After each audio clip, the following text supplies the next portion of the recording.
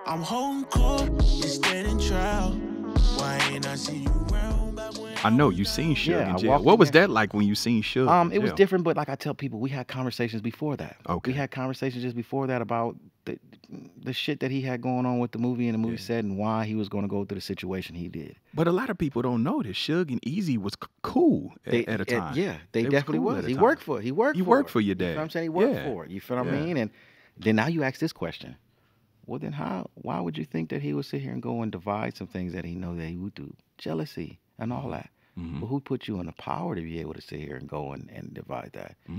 Now we're going to keep asking them other questions and go back to... I know who you talking about. Yeah, too. let's go back to the questions that Lil Eazy said before. Yeah. Now it makes me think about, well, who does he mean by the powers and this, that, and the other? Well, who got that motherfucker the power to... Yeah, because Suge had a boss. Thank you. Yeah, So Suge had a boss. whoever say here was strong enough to divide and grab Dre and say, hey, we gonna have all of this over here and do all that. Wasn't this dumb motherfucker? Because you see what he did with it. And excuse me, at that time, ignorant. You know what I'm saying? God bless the man and what he's going through. Right. But at that time, it was a lot of ignorant, dumb stuff. Because why? You could have been the Black Motown still sure. to this day. For sure. You were the biggest. Ruthless and Death Row was the biggest thing. I ain't gonna hate. I'm a real man. Real talk. You feel what I'm saying? Real Was talk. big, homie. You feel what I'm saying? And the things that he touched on and what they could have been if you would have continued doing business the right way.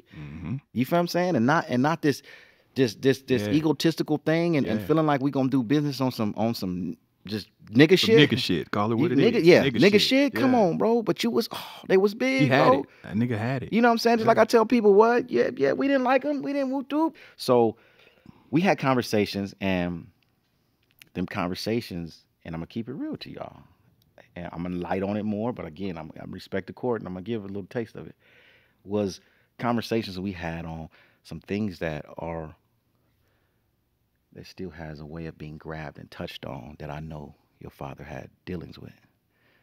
So now when I tell you that, and you know, when I get on the other documentaries myself and touch on that, you go back to the other question I asked to say, damn, does that go back to the short change in money that was what? It might still have to be accounted for. Yeah.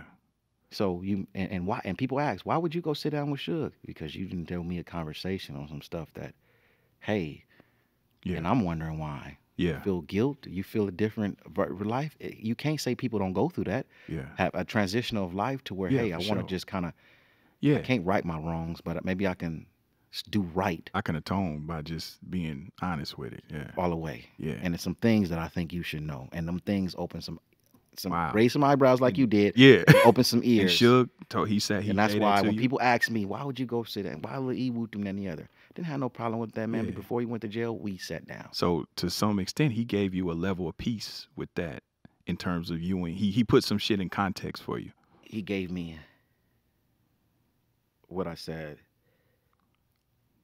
I take it as is just some more information on some insight, curiosity to where to possibly you had, and that opened a lot of curiosity to a lot of things. Okay, like this is what, like whoa. So it's bigger than what you thought it was.